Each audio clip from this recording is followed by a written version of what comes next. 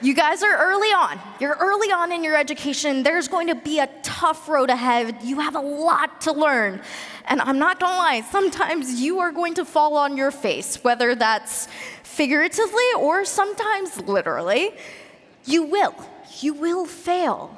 But from that, I hope that you find the connections, you find the lessons that push you forward, that drive you into being even more incredible as doctors as you go throughout this entire journey into a career that is really incredible. But here's one thing.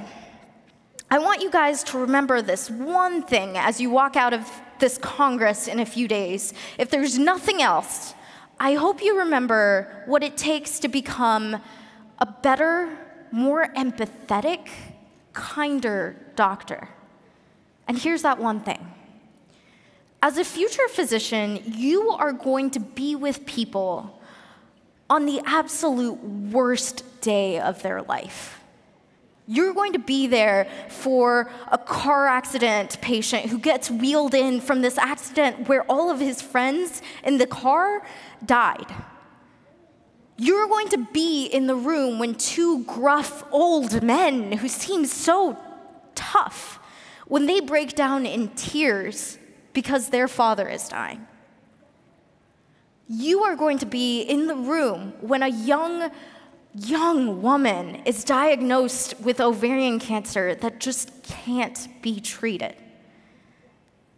You're going to wade through the depths of human sadness with people that you might not even know.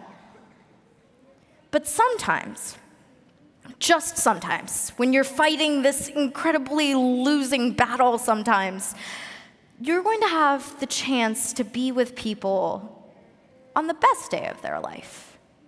You're going to be there for the 3-year-old who gets his last dose of chemo and gets to ring the chemo bell and runs around hugging everybody because his leukemia is finally cured. You're going to be in the operating room looking at somebody's heart restart after this huge heart operation.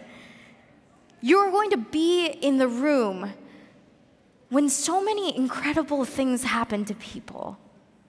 When a baby is born and the parents' faces light up with a happiness that you can't even begin to fathom. As you move forward into your medical careers, I hope you enjoy those moments.